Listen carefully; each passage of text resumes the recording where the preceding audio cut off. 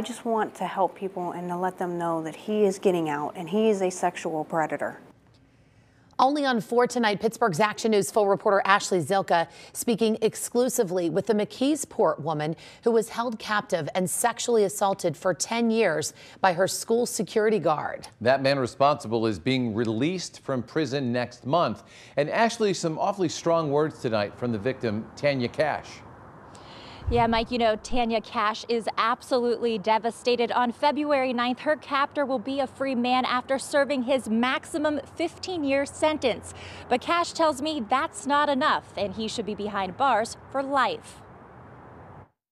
This nasty, horrible, human monster of a person is getting out. You know, after what he has done, you know, I'm scared that he might do it again. Now 40 years old, Tanya Cash tells me she still lives with nightmares from her 10 years in captivity. Every day he threatened to kill me. Every day. As the sentence for Thomas Hose comes to an end, those flashbacks are still raw.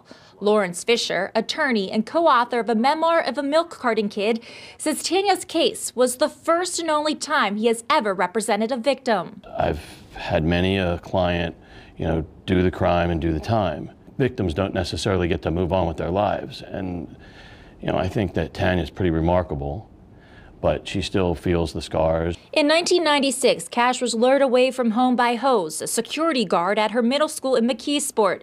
She was 14 at the time. Hose was 38. He groomed me into running away with him. Locked away on the second floor of the house Hose shared with his parents, Tanya was forced to use a bucket as a toilet.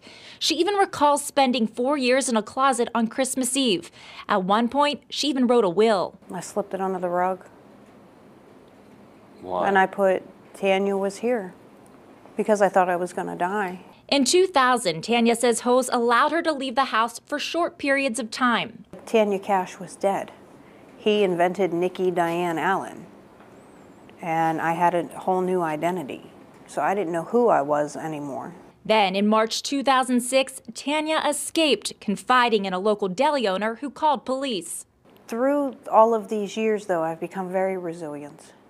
I'm not just a victim, I am a survivor. I survived him. Hose was eligible for parole in 2012, but he was denied. Fisher says that alone was unusual. So after his 5th year, if he had shown remorse, if he had rehabilitated himself, he would have been allowed to come back out into the community. Now, after 15 years, Hose will walk out of prison in exactly 4 weeks, a day Tanya dreads. I know that I'm going to wake up crying, very upset.